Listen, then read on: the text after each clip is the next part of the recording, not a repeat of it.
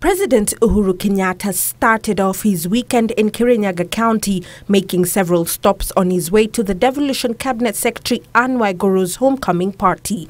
He sustained his anti-referendum calls, calling on the local residents in Sagana, Kagio and Kutus markets to shun referendum calls by governors and CORD coalition troops. Mimi nauliza magavana, jameni, si kwanza mtufanyie wananchi kazi. Kama uko na shida ukuje tukae tuongee. Sasa ukisema wewe uko na shida unataka referendum ati ndio uongezewe pesa. Si kwanza useme tujadiliane, tuseme tumeshindwa kujadiliana ndio unaenda tukitafuta mambo mengine.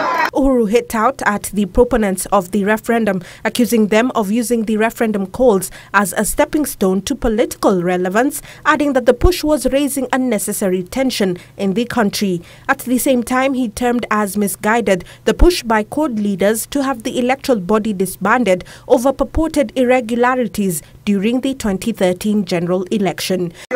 Sisi hatutaki mambo ya ugomvi. Siasa situlimaliza jameni. Au hatukumaliza?